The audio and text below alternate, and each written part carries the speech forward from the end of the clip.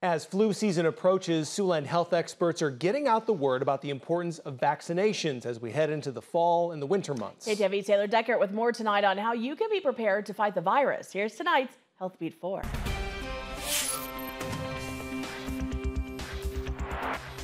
Siouxland doctors say it's time to stay ahead of the flu game. We are ready for flu season. We do have our flu shots in, and it's time to start getting flu shots, and we recommend to have all the flu shots done by the end of October. The CDC recommends annual flu shots for everyone 6 months and older.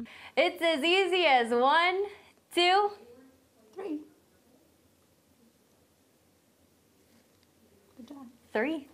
Flu and COVID shots are now available at your area pharmacies and doctor's offices. The formula is different this year for the flu shot. We've changed it from what we call 4-valent to trivalent, means that they took out one strain that we actually haven't seen in I think 3 decades.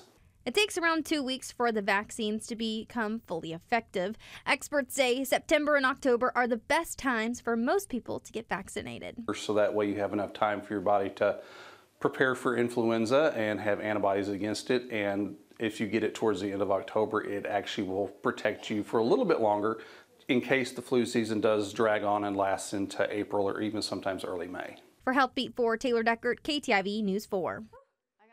And of course, you can see the story once again on KTIV.com. And typically, it takes about 2 weeks to build in your system. So simple things like covering your mouth when you cough or sneeze and good hand washing can help prevent the flu from spreading.